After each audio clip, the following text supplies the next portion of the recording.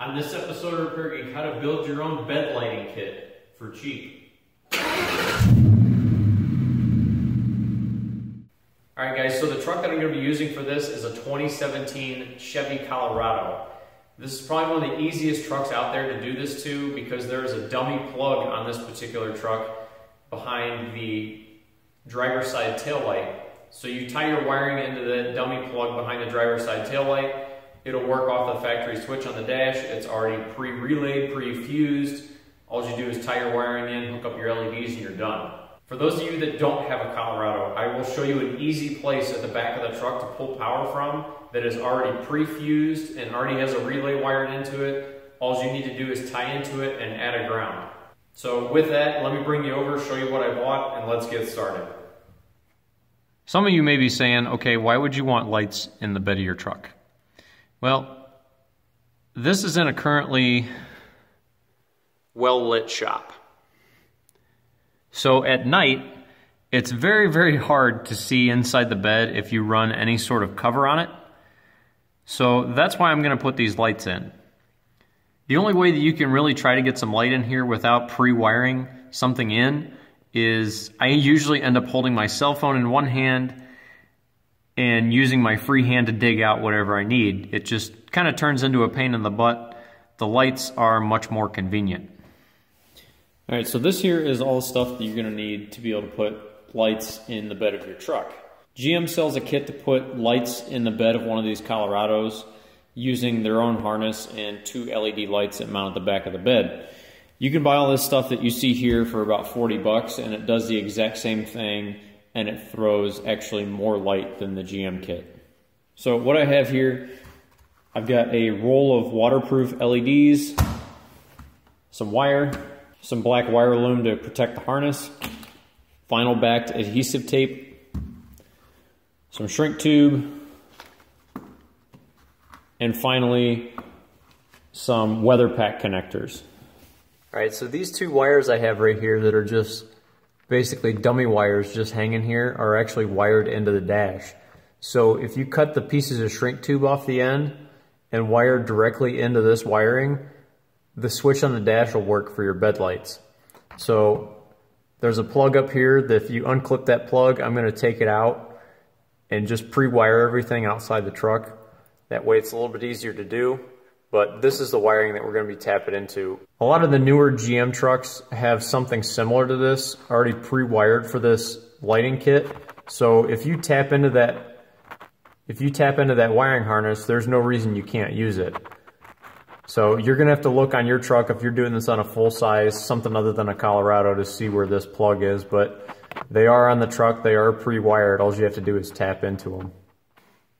For those of you that don't have one of these plugs back here for bed lighting, my suggestion would be to come over to your trailer hitch plug and tie into the parking lamp lead on the trailer hitch. That way you know it's fused, it goes through a relay like it's supposed to.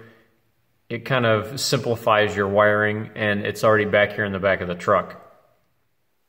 Alright, so my suggestion would be to tie into the parking lamps at the 5 o'clock position on the trailer hitch plug. If you want to use your bed lights, all you would have to do is turn on your parking lamps and then hit a toggle switch that you would have to pre-wire in the back of the bed. Alright, so those of you that are doing this actually to your own Colorado, the white with a purple trace, this is your power. The camera really doesn't pick up on the purple trace, but trust me, it's on there. The other wire that your ground, that is a black with a white trace.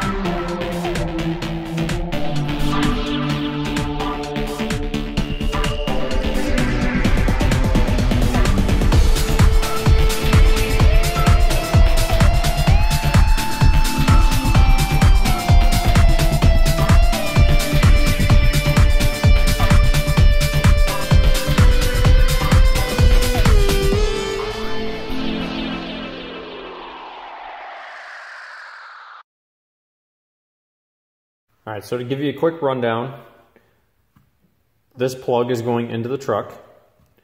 This is my adapter that goes to my harness. Each one of these butt connectors is going to connect to the driver's side LED on the bed rail. The wire then comes back out of the bottom of that butt connector. Two wires are actually crimped together in the butt connector. That's the connection for both of them. The second wire is actually going to go over to the other side. So to hold the LEDs on the bottom side of the bed rail, I'm going to be using vinyl backed adhesive tape, just because the adhesive that comes on these LEDs that you get on Amazon is not very good, and this tape tends to work a lot better than their adhesive.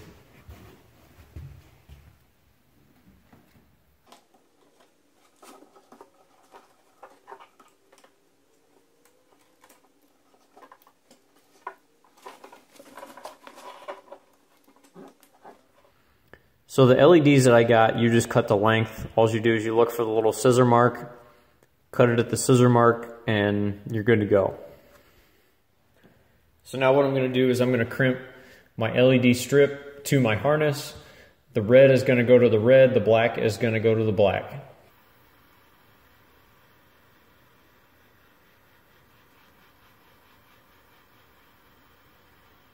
Alright, so I've got the driver's side done. All I have to do is get it mounted. This is the factory GM plug going into my plug.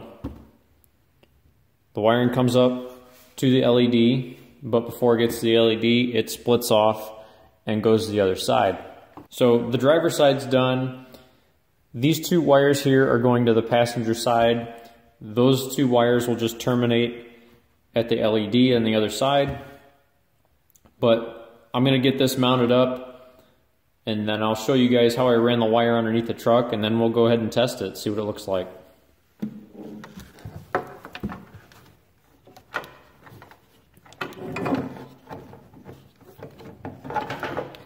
I'm going to get this wiring taken over to the other side, and then put some of that black tubing over the top of it just to protect it, and hook it up to the LEDs. The passenger side is going to be a mirror image of the driver's side. All right, so for those of you that don't really quite grasp what I'm doing here, this is my 12-volt switch power coming from the switch on the dash. Comes up and goes in two separate directions. One branch is going off to the light on the passenger side. The other one is going off to the light on the driver's side. And then they're both tying in back here, going back to ground. For those of you that don't have a Colorado and don't have a pre-wired plug at the back of the truck, so anything other than a GM product, if you tie into the trailer pin, this will turn on whenever you have the parking lights on. If you turn the parking light switch on the dash, it'll put power on this wire, which you can then wire to a switch inside the bed. And then other than that, the setup is going to be identical. The only other thing you're going to have to try and find is a ground, which you can find a regular chassis ground that's already used and just tie into that, or create your own ground somewhere on the frame or body. That's totally up to you. But as far as how the stuff's wired, it's going to be very similar.